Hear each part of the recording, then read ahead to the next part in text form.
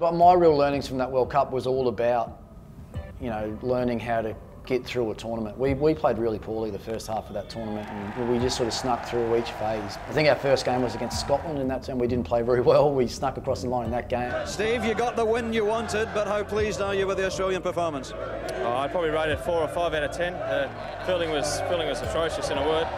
Bowling not too bad, and the batting, you know, a bit iffy, so we've got a lot of work to do. New Zealand beat us early, I think might have been the second game down in Cardiff. There was a bit going on as well. There's a bit of talk around, you know, Steve, maybe being Steve Waugh's last series, and if we didn't, all this sort of stuff. 6 and a 4 off Warren's last 2 overs, puts a little bit more pressure on Stephen Waugh, the captain. And, you know, we actually sat down as a group. I think we lost a game to Pakistan, I think it might have been at Headingley.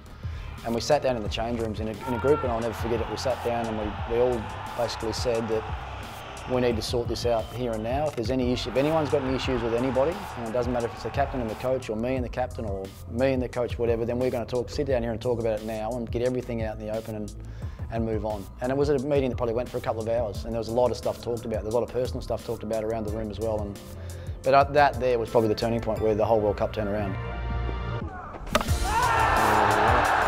Delivery. You know, big load had been lifted off everyone's shoulders, and whatever animosity there might have been was gone, and we could just get on with trying to be world champions. And as it turned out, we progressed.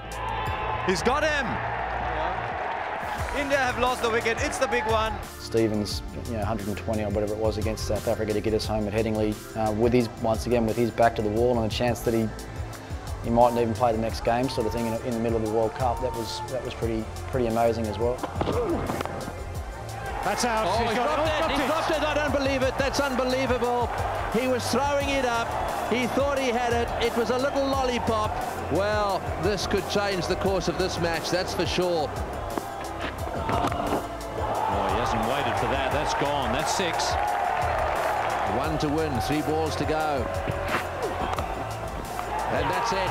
Australia have won a vital match, which has ensured that they will go through to the semi-finals, and what's more, they'll play South Africa again.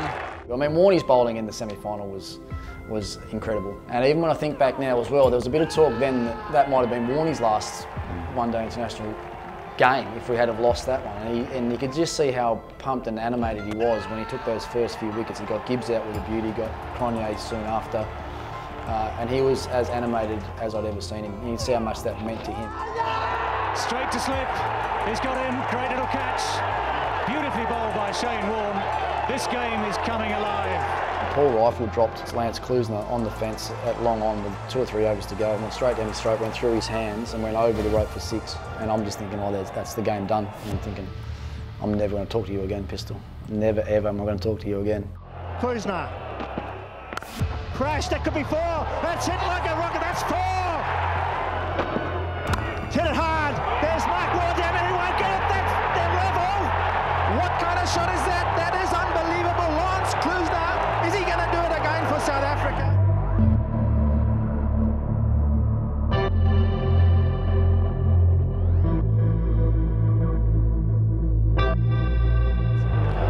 Is he going to do it again for South Africa? The man who really has been in such sparkling form in this World Cup, he will have the job of securing one run for a famous victory for South Africa.